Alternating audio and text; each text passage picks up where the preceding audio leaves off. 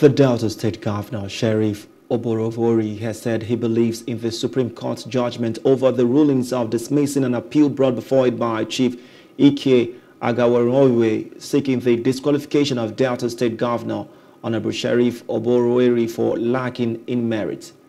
Governor Oborevwori made this statement while addressing journalists shortly after the Thanksgiving service in Government House, Asaba, the state capital. Our Asaba correspondent, Akomejiro Friday, reported that Governor Oborevwori has confidence in the Supreme Court. It didn't come to me as a surprise, because this case is a case that has passed through that same process to the Supreme Court. So, Supreme Court is a place you go there and you think you don't have any justification, and they will grant you some kind of, no, it's not a place like that.